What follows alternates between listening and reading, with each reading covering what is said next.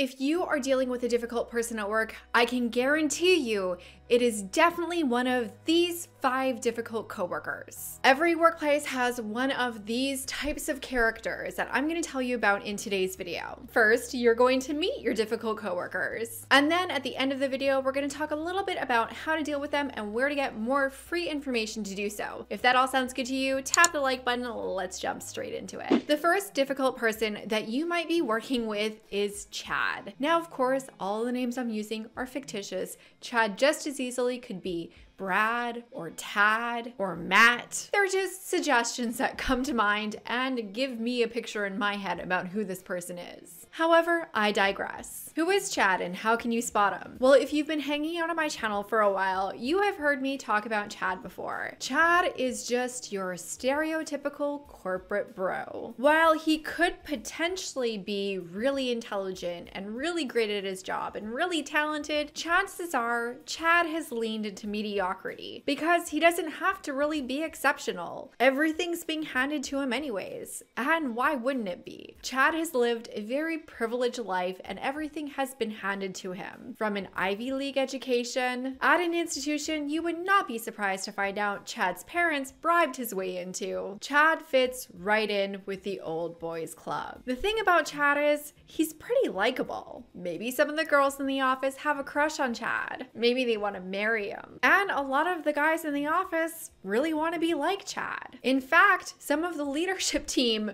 really wants to be like Chad, and that's why they gravitate towards him. And the leaders that don't want to be like Chad are Chad. And they love Chad because they remind them of themselves when they were younger. And validating Chad, promoting Chad, and giving Chad opportunities is really an act of self-validation because Chad's potential is their potential. And as much as I bug Chad around here and over on LinkedIn, Chad isn't really the problem. Typically, Chad is a nice guy. Okay, maybe sometimes he's a D-bag, but really he's just swimming with the current and the current is taking him to the places that he wants to go. While he can be pompous, undermining, and sometimes might take credit for your work, he's typically not doing any of that intentionally. He's just used to having all things attributed to his greatness. Doesn't make it less frustrating, but his bad intention usually isn't there. I can't say that for our next difficult coworker though. When it comes to difficult people at work, we need to talk about Patty. And I'm choosing Patty because Karens have been picked on enough, but they're kind of the same person. Patty is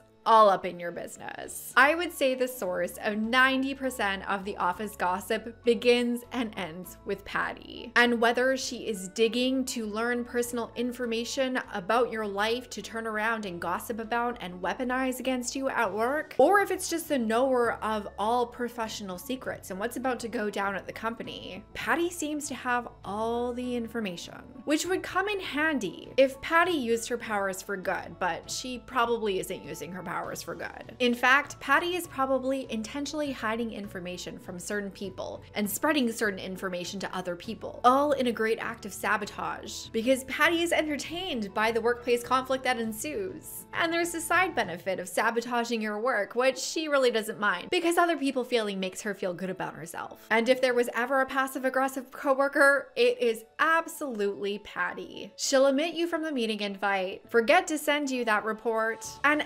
accidentally tell on you to the boss. The upside of working with Patty is you know exactly who you're working with. She doesn't really hide the fact that she's a toxic coworker. She really owns it. But the next difficult person that you work with does just the opposite. In fact, you've probably been fooled by this difficult person at work more than one time. The 5th difficult person at work is a Rachel. Rachel is your frenemy. The thing about Rachel is she's really nice and she can be really helpful and she's on your side and has your back most of the time. Rachel's the kind of person that you can turn to for career advice. And when she catches you crying in the bathroom when your boss yells at you, she's gonna comfort you and tell you what a jerk he is. But here's the thing about Rachel. You trust Rachel because Rachel has earned your trust until there's something in it for her. Whether it comes to throwing you under the bus to cover up an error that she made on a project or an assignment, making you look bad when you're up for a promotion that she also wants, or starting to unfairly criticize you to cover up for her own insecurities, or even using you for the contacts and the influence that you have, only to find a way to make you look bad in the process of her achievement. When there comes to be a moment that it's either you or her, Rachel's gonna choose herself over your friendship. And really, this is so many friends at work. And this is why I have a whole video about coworkers not being your friends. While I do think that honest and loyal friends do exist at work, I do think that they're exception rather than the rule. That said, having a frenemy isn't so bad, because your frenemy, Rachel, just might push you to own your awesomeness, market yourself, and even put your name in for a promotion that you don't feel totally ready for, all in the name of healthy competition. The next difficult coworker we have is the one who is going to drive you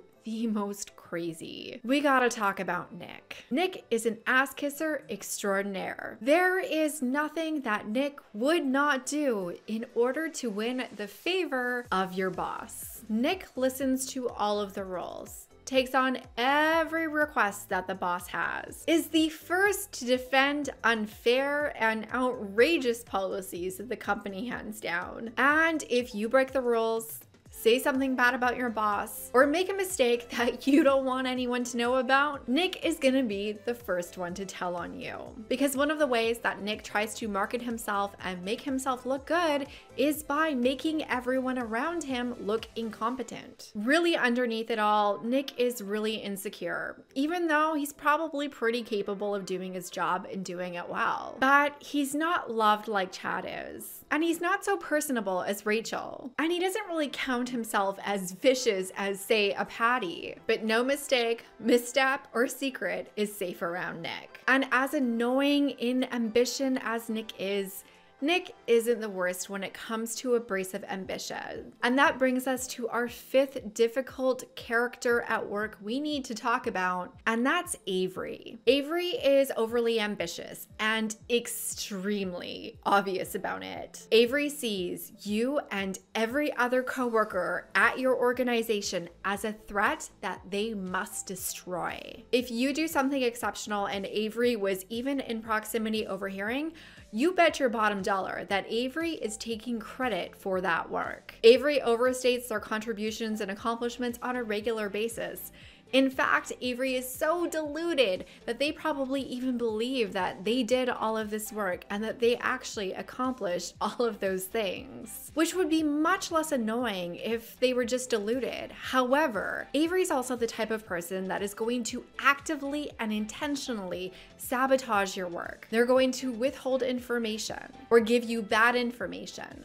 They're going to refuse to make introductions, refuse to contribute, even when directed to do so by a manager. They're going to do everything to get in your way in order to make you look bad, because it's the only hope that they have of making themselves look good. And really underneath it all, Avery probably has a lot of narcissistic coworker behaviors and a very fragile ego that lies underneath. Now, before we get into how to deal, I want to know which of these you have worked with.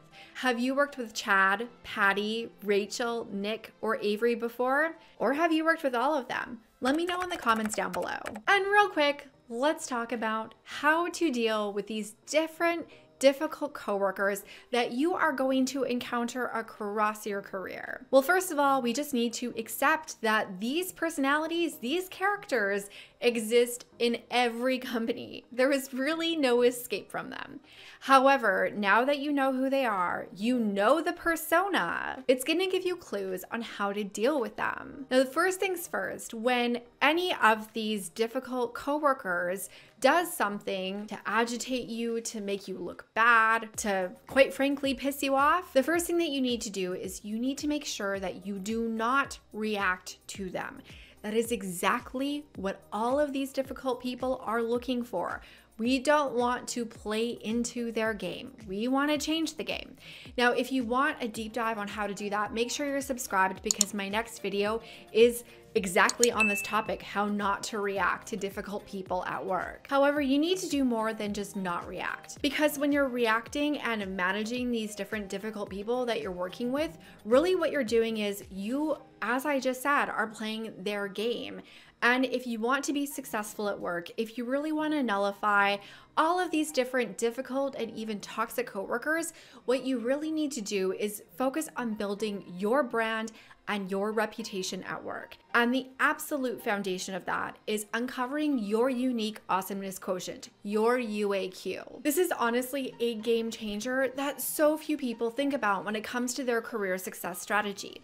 Now, if you don't know your UAQ or even where to look to find it, I actually have a UAQ starter kit that you can download. Follow the link down below and you can snatch it for free. The more that you focus on yourself, establishing your reputation and making sure that both your accomplishments and your potential are known, all of this workplace drama that we've been talking about really starts to fade into the background. And that's why I love talking about UAQ so much. That said, you still need to figure out how to work with these people because you need to have positive and productive relationships whenever possible, or at minimum, neutral relationships with the people that you're working with. Now, we just discussed 5 different personalities with all sorts of different toxic coworker behaviors involved. Now, depending on who you're facing, you really need to dive in to figure out how to deal with that particular person with that particular problem. So I've created an entire playlist of videos for you to help you work with the different types of difficult coworkers that you might have. You can go and check it out right here to start diving in. However, before you go, if this video helped you, if you enjoyed it, tap the like button, really helps my channel, makes you my favorite career bestie.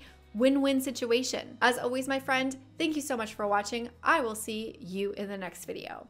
Bye for now.